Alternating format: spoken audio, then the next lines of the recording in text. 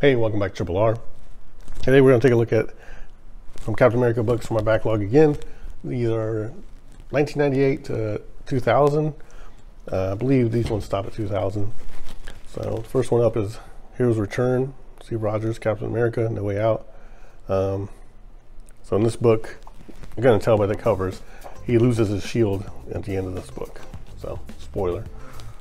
And as you can tell, he has a shield here. So, and I think Captain America fans know what's going to happen with the shield, so that's fine. So you got the Hydra background back there, blocking bullets. It's like a petty officer. The living legend is mad. Hydra's going to pay the price. You got Thor there. Then Cap's new shield. This is that energy shield they had for a little while.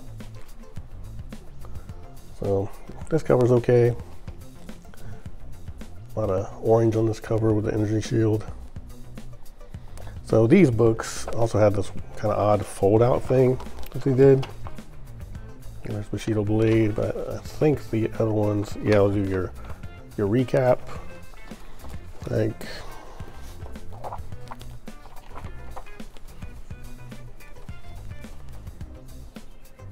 thank you previously, stuff like that. So you can catch up on where you were at in your Captain America reading.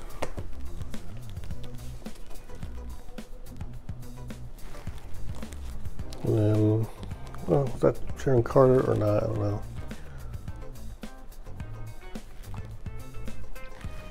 Not a great cover there. Not a big fan of that one. But Claw.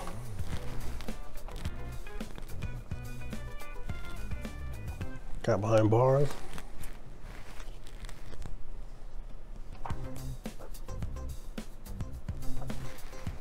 Some hate guy. I don't think he's a hate monger. Can't remember.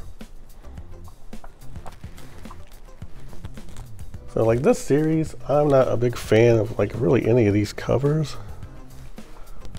I mean, this one's okay because it's kind of a throwback, like the color wise, but like that's a terrible pose.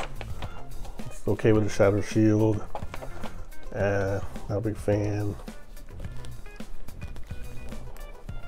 So maybe this one's pretty good.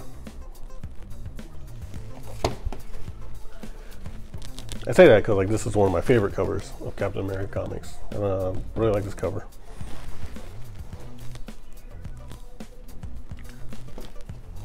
And then end, I think this is probably 2002.